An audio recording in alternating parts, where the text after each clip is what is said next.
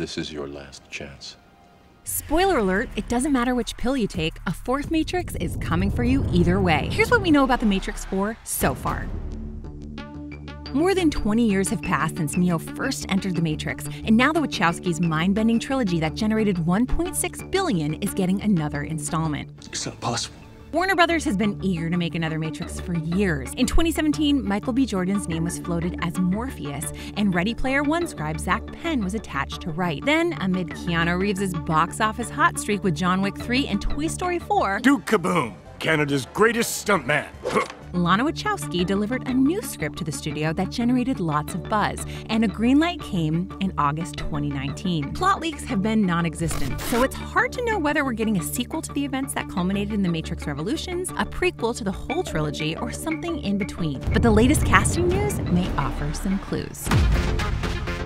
Keanu Reeves and Carrie-Anne Moss are returning to reprise their roles as Neo and Trinity, which is all the more fascinating given both characters died in the third film. What's alive and well is Keanu's star power, and after he revives another timeless character of his in Bill and Ted Face the Music, he will suit back up as Neo. But how will his story continue after being deleted by Agent Smith? Neo's godlike ability to simply bend and break the Matrix as the One might be sufficient enough logic to explain his appearance in a sequel, but given the franchise's complexity, it's probably not that simple.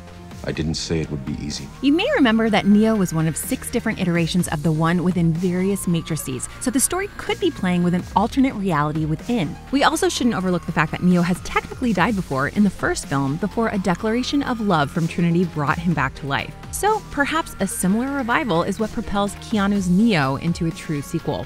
It's worth noting that such a resurrection could not be possible with Trinity, a human without Neo's anomaly code. What could support the revival of our dead heroine is the theory that her data was stored in the cache in the Matrix once Neo was able to truly separate his mind from his body. So perhaps she's being copy and pasted back in. I just want you to know that I'm here.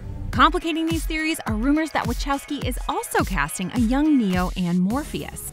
This will feel a little weird. Rising star Yahya Abdul-Mateen II, who you've seen in Aquaman, joined the cast in October. His role here remains secret, though sources believe he will play young Morpheus, which lends credence to the potential of a prequel, especially since there's no indication Lawrence Fishburne will return yet. Another young actor primed to join the cast is Jessica Henwick, who played Nymeria Sand in Game of Thrones and Colleen Wing in The Defenders and Iron Fist for Marvel. Could she be the young Neo Lana Wachowski is looking for? Or even a young Trinity? Next to nothing is known about the character Neil Patrick Harris will be playing in the fourth film either. Whether he'll be an ally to Neo or an adversary in the vein of Agent Smith is anyone's guess, but the tentpole role is certainly big news for the How I Met Your Mother star. 'Cause I'm awesome! Jada Pinkett Smith is still in negotiations to return as Niobe, the rebel from Zion who appeared in films 2 and 3, but we hope it's only a matter of time. Unlike the first 3 films, this won't be a sibling affair for the Wachowskis. Only Lana will be directing, but she's surrounded by longtime collaborators in Alexander Heeman and David Mitchell. Both were writers on Sense8, the Wachowskis' Emmy-nominated Netflix series, and Mitchell also wrote the novel Cloud Atlas. The 3 will share screenplay credit here.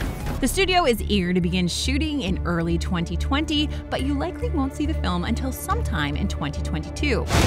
Whether that gives you enough time to understand what you've already seen is up to you. Whoa.